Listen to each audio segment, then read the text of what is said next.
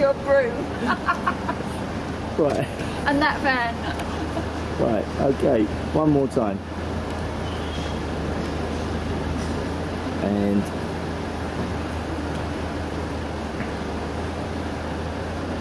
now. Good morning, pie and mash lovers.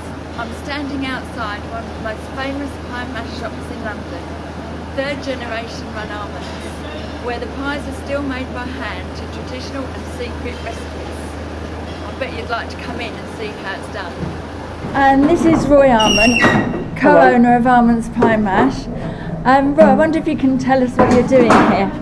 Yeah, at the moment we're just making a batch of pies, and we started off with a bottom dough. Bottom dough is making a dripping. Could we have a look in there before you? No worries. I'll pass it over the benefit of the camera. So that's all the dough pieces, is it, for the top and 72 pieces, yeah. We do 72 pieces of those, and we use the top pastry, which is here. We're going to divide that up now. Top pastry into the pan. And is there a difference in the constitution of the top pastry and bottom pastry? Top pastry's crispy, should be crispy, which gives it a unique flavour if you like. Some pie shops are different. That's how we do ours. This is suet based. I'm not going to tell you how we do it, don't mind you. Trade secret. So 72 pieces, and then we roll it out. And when you're doing maybe 2,000 pies a day, you don't want to be doing that by hand. So is the bottom pastry thicker than the top pastry, then, if you're adjusting it? No, they're probably about the same thickness, but they're different weights, so that dictates on the size. So and also when pastry settles, when dough settles, it what they call proves. The elasticity goes out of it, the air goes out of it. And so you're there for all the time. It's an eye thing. I can judge how thick I want them on that gauge. Yeah, quite fast at doing that, aren't you? So. Yeah. And Wayne, what are you doing? I'm putting the tops on the pies, making sure they're sealed, ready for cutting off. Okay. And this is done every day, fresh for customers each day, is it? Yeah, that's correct. Okay. And who taught you your skill, Wayne? You've been here a long time, haven't you? I'll have to say Roy, yeah. The boss? Yeah. I've had a good teacher. You have to say that, otherwise he won't pay you. So I'm just interested in a minute to see how you even the pies up.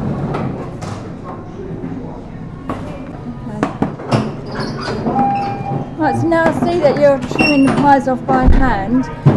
Do you have your own special knives, or does anyone do the job? Our own knives. Some's got their names on it, some's just marked them individually. What happens if someone else takes it by mistake?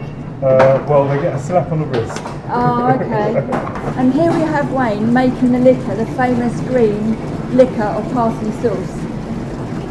And there's fine art to it. Originally, it was made with eel juice, but that's not the case these days, is it? No, that's not the case now.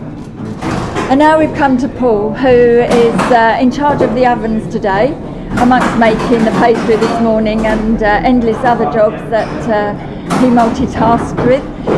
Paul is our assistant bakehouse supervisor. And Paul, tell us what have you got in the oven today? First of all, thank you for the kind introduction. In the oven we've got 8 trays, maybe 9, yeah, 9 trays pies. We've got foot and kidney in the top tray, in the top oven, that's 1 tray, and we've got 8 normal baked pies. Okay, and are they ready to come out yet? Maybe we can take a little look in there.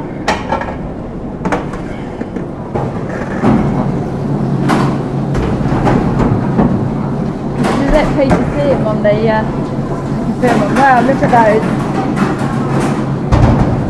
Really hot and steamy.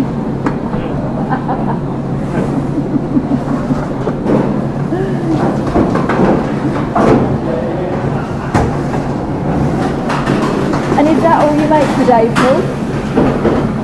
What, 8 trays. Is that it today? I wish. It'd be quite a lot. I'll probably do this all day up until about 4:30, 5. Wow, that's fantastic. So, how old is this oven? Is it just well used, or is it quite old? I'm not actually sure. Yeah, I think it's many, many years old. I think it's older than more of this oven. That's ancient then. And here we have Wayne, again multitasking, this time on mashing the potatoes. Yeah. So, does anything go into these potatoes, Wayne? Bit of salt. All the salt goes in, and then we put it through the machine, the masher, like so. So do you add any butter or milk or anything like that? No milk, nothing like that. That's straight through the machine. So they're a nice healthy option then? Yeah. What type of potatoes do you use? It varies, but selected potatoes and Morris Piper usually. Is that because they mash better, or? Yeah. Okay, and how many bags of potatoes would you prepare in a day? Like Saturday? I'd say about 15 each day, depending on what day it is. That's great. Okay, we'll let you get on there then, Wayne. Thank you. And here we have Paul, who's been cooking eels that have come in from the fish market. Paul, can you tell us what you do, please? Well, basically, they come in once a week, and I've got to cook them, prepare and wash them, and you put them in 2 separate bowls. These are obviously stewed eels, and these are jelly eels.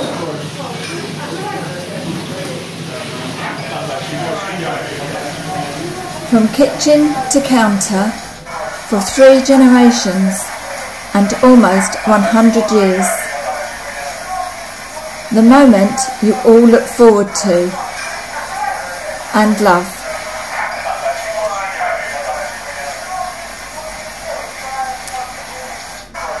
Perfection on a plate. Not just any old pie and mash. It's got to be Arments Pie and Mash.